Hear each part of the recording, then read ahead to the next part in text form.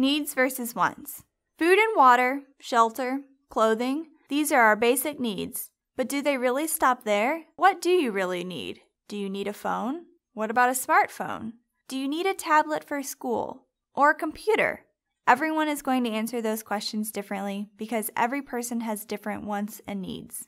Just because you really want something, that doesn't mean you need it. So how do you determine what is truly a need and what is just a really big want? Try asking yourself some basic questions. If I didn't have this item, would I still be able to function in life and keep up with my commitments? Or will not having this item severely affect my life in a negative way? For example, if I didn't have a car, getting to work would be a major challenge. But does this mean I need a brand new car? Or will the dependable car I have work?